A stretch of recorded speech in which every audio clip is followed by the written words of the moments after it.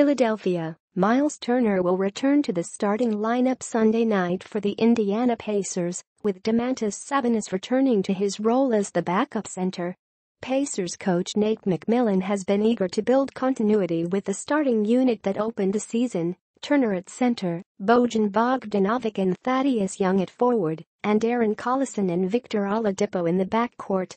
So McMillan will return to that starting unit Sunday night, 7:30 p.m., when the Pacers, 5-4, conclude their three-game trip against the New York Knicks, 4-4.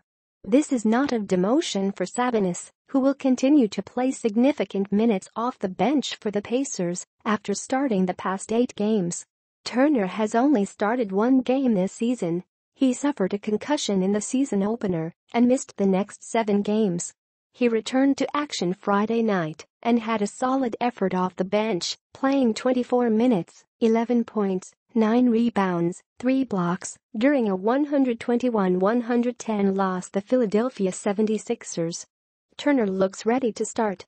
McMillan wants Turner to start. And McMillan also wants the second unit to benefit from Sabonis's presence. Thus, the lineup change. "We're looking forward to getting back to our rotation tomorrow," McMillan said after Saturday's practice in Philadelphia, before the Pacers traveled to New York. Myles played more minutes than we expected Friday night. He looked okay. His wind was okay.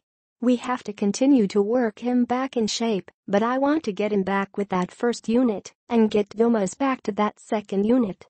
There are several potential benefits to having Sabonis rejoin the second unit. It will obviously make the Pacers bench stronger. It could also help Sabonis avoid the foul trouble that has plagued him in several games, including Friday night when Sabonis, 14 points, 6 rebounds, fouled out and was limited to 23 minutes. Sabonis has drawn some tough defensive assignments as the starting center, including Friday night in Philadelphia, when he was banging bodies with the Sixers' talented young center, Joel Embiid.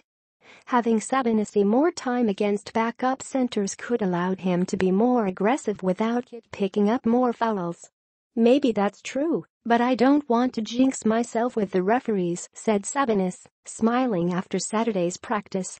"I'm going to keep playing hard. But having Myles back gives us more depth, more talent." With the second unit, Sabonis should also